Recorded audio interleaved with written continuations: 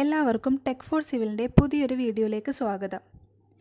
ഇനി വരാനിരിക്കുന്ന overseer first grade എക്സാമിൻ്റെയും AE level എക്സാമിൻ്റെയും preparation video ആണ് ഇനി നമ്മൾ ഈ സീരീസിലൂടെ ചെയ്യാൻ പോകുന്നത്. അപ്പോൾ പ്രീവിയസ് ഇയറിൽ നടന്ന overseer first ഗ്രേഡിൻ്റെയും AE level എക്സാമുകളുടെയും question പേപ്പറാണ് ഈ സീരീസിലൂടെ നമ്മൾ ഡിസ്കസ് ചെയ്യാൻ പോകുന്നത്. അപ്പോൾ ഇവിടെ ആദ്യം നോക്കുന്നത് 7/10/2014 നടന്ന LSGD ഡിപ്പാർട്ട്മെൻറ്റിലേക്ക് നടന്നിട്ടുള്ള ഫസ്റ്റ് ഗ്രേഡ് ഓവർസിയർ എക്സാമിൻ്റെ ക്വസ്റ്റ്യൻ പേപ്പറാണ് നമ്മൾ ഡിസ്കസ് ചെയ്യാൻ പോകുന്നത്. അപ്പോൾ അതിക്ക് മുമ്പായിട്ട് ആരെങ്കിലും എൻ്റെ ചാനൽ ആദ്യമായിട്ടാണ് കാണുന്നതെന്നുണ്ടെങ്കിൽ ഒന്ന് സബ്സ്ക്രൈബ് ചെയ്യുക. ഇതുപോലത്തെ വീഡിയോൻ്റെ നോട്ടിഫിക്കേഷൻ കിട്ടാൻ വേണ്ടിയിട്ട് ബെൽ ബട്ടൺ കൂടെ ക്ലിക്ക് ചെയ്യാം. അപ്പോൾ നമ്മൾക്ക് നേരെ ക്വസ്റ്റ്യനിലേക്ക് കിടക്കാം. First question, which constituent in the earth gives plasticity to mold brick? Option A lime, option B magnesia, option C silica, option D alumina. എർത്തിലെ ഏത് കൺസ്റ്റിറ്റ്യൂവൻ്റ് ആണ് ബ്രിക്ക് മോൾഡ് ചെയ്യാനായിട്ടുള്ള പ്ലാസ്റ്റിസിറ്റി പ്രൊവൈഡ് ചെയ്യുന്നതെന്നാണ് ചോദിച്ചിട്ടുള്ളത്.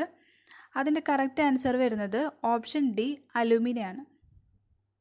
അലുമിനയാണ് ബ്രിക്ക് എർത്തിന് പ്ലാസ്റ്റിസിറ്റി പ്രൊവൈഡ് ചെയ്യുന്നത്. ഇനി ബാക്കിയുള്ള options എന്തൊക്കെയാണ് നമുക്ക് നോക്കാം. ഫസ്റ്റ് ഓപ്ഷൻ കൊടുത്തിരുന്നത് ലൈമാണ്.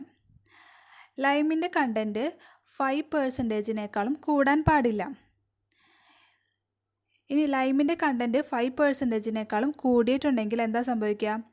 ബ്രിക്ക് മെൽറ്റ് ആവുകയും അതോടൊപ്പം തന്നെ ബ്രിക്കിൻ്റെ ഷേപ്പ് ലോസ് ആവുകയും ചെയ്യും. ഈ ലൈമിൻ്റെ പ്രധാന ഗുണം എന്താ? ലൈമാണ് ബ്രിക്ക് എർത്തിനെ അല്ലെങ്കിൽ ബ്രിക്ക് മോൾഡ് ചെയ്ത് കഴിയുമ്പോൾ ഡ്രൈ ചെയ്യുന്ന സമയത്ത് അതിൻ്റെ ഷ്രിങ്കേജ് പ്രിവെൻറ്റ് ചെയ്യാനായിട്ട് സഹായിക്കുന്ന ഒരു ഫാക്ടറാണ് ലൈം. ഇനി അടുത്ത ഓപ്ഷൻ മഗ്നീഷ്യ.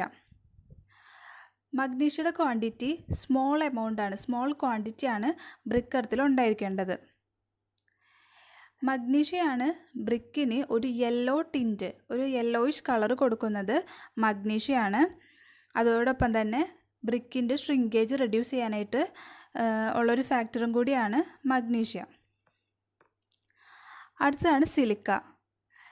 ബ്രിക്ക് എർത്തിൽ ഏറ്റവും കൂടുതൽ കാണപ്പെടുന്ന കൺസ്റ്റിറ്റ്യൂവൻ്റാണ് സിലിക്ക. സിലിക്കയാണ് പ്രധാനമായിട്ടും ബ്രിക്ക് ഡ്രൈ ചെയ്യുമ്പോൾ അതിൻ്റെ ഷ്രിങ്കേജ് പ്രിവെൻറ്റ് ചെയ്യുന്നതും അതിൻ്റെ ക്രാക്കിംഗ് ഒക്കെ പ്രിവെൻറ്റ് ചെയ്യുന്നത് സിലിക്കയാണ്. അതോടൊപ്പം തന്നെ സിലിക്കയാണ് ബ്രിക്കിന് യൂണിഫോം ഷേപ്പ് കൊടുക്കുന്നത്. സിലിക്കയുടെ കണ്ടൻറ്റ് കൂടിയിട്ടുണ്ടെങ്കിൽ ബ്രിക്ക് ബ്രിറ്റിലാവും, അതായത് പെട്ടെന്ന് പൊട്ടിപ്പോവാനുള്ള ചാൻസ് ഉണ്ട്.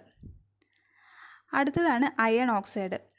അയൺ ഓക്സൈഡിൻ്റെ കണ്ടൻറ്റ് പറയുന്നത് 5-7% ആണ്.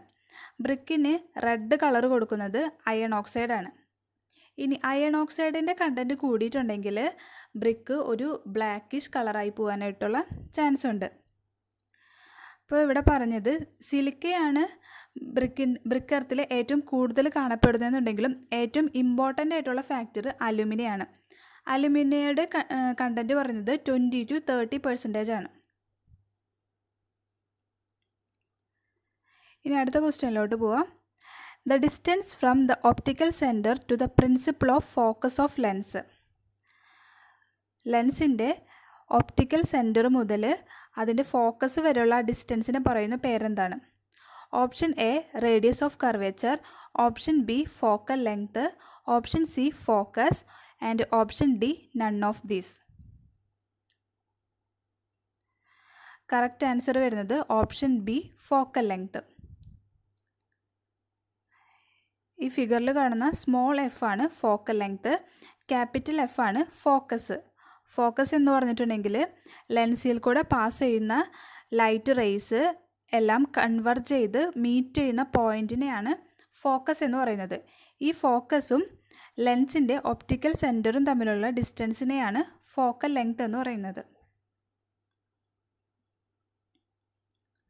അടുത്ത question, the study of static electricity.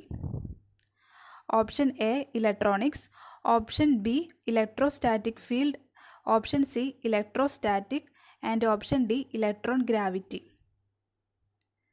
Correct answer option C electrostatic. Static ഇലക്ട്രിസിറ്റിയുടെ സ്റ്റഡീനെ പറയുന്ന പേരാണ് ഇലക്ട്രോസ്റ്റാറ്റിക്.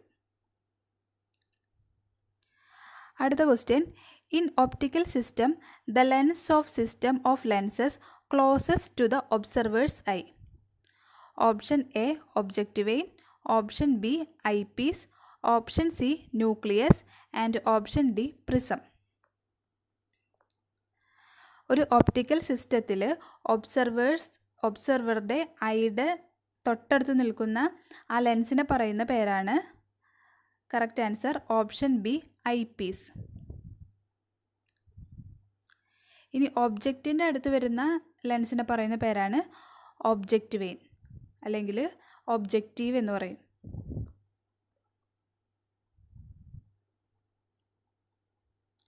അടുത്ത question, in CGS system the unit of viscosity. Option A പോയ്സ്, option B newton per mm², option C സെൻറ്റിപോയ്സ് and option D metre square per second. CGS സിസ്റ്റത്തിൽ വിസ്കോസിറ്റിയുടെ unit ആണ് ചോദിച്ചിരിക്കുന്നത്. Correct answer option A പോയ്സ്. ഇപ്പോൾ ഇവിടെ നമ്മൾക്ക് important ആയിട്ട് നോക്കാനുള്ള എന്തൊക്കെയാണെന്ന് വെച്ചാൽ, വിസ്കോസിറ്റിനെ പറയുന്ന വേറൊരു പേരാണ് ഡൈനാമിക് വിസ്കോസിറ്റി. അത് റെപ്രസെൻ്റ് ചെയ്യുന്നത് മ്യൂ എന്നാണ് നമ്മൾ ഡിനോട്ട് ചെയ്യുന്നത്. ഇനി CGS സിസ്റ്റത്തിൽ വിസ്കോസിറ്റി അല്ലെങ്കിൽ ഡൈനാമിക് വിസ്കോസിറ്റിയുടെ യൂണിറ്റാണ് പോയ്സ്. SI യൂണിറ്റിൽ അതിൻ്റെ unit newton second per metre square. MKSൽ അതിൻ്റെ യൂണിറ്റാണ് kilogram force second per metre square. ഇനി വിസ്കോസിറ്റിയുടെ പോലെ തന്നെ വരുന്നതാണ് കൈനമാറ്റിക് വിസ്കോസിറ്റി. അത് ഡിനോട്ട് ചെയ്യുന്നത് ന്യൂ എന്ന സിമ്പൽ വെച്ചിട്ടാണ്. ഇനി എന്താണ് കൈനമാറ്റിക് വിസ്കോസിറ്റി? കൈനമാറ്റിക് വിസ്കോസിറ്റി എന്ന് പറഞ്ഞിട്ടുണ്ടെങ്കിൽ it is the ratio of dynamic viscosity to the density of fluid. അതിനെയാണ് കൈനമാറ്റിക് വിസ്കോസിറ്റി എന്ന് പറയുന്നത്. That is new is equal to mu divided by rho. ഇനി MKSലും SIയിലും kinematic വിസ്കോസിറ്റിയുടെ unit metre square per second ആണ്. CGSൽ kinematic വിസ്കോസിറ്റിയുടെ unit stock അല്ലെങ്കിൽ centimetre square per second ആണ്. അപ്പോൾ വിസ്കോസിറ്റിയുടെ unit CGS സിസ്റ്റത്തിൽ പോയ്സ്, kinematic വിസ്കോസിറ്റിയുടെ unit CGSൽ stock.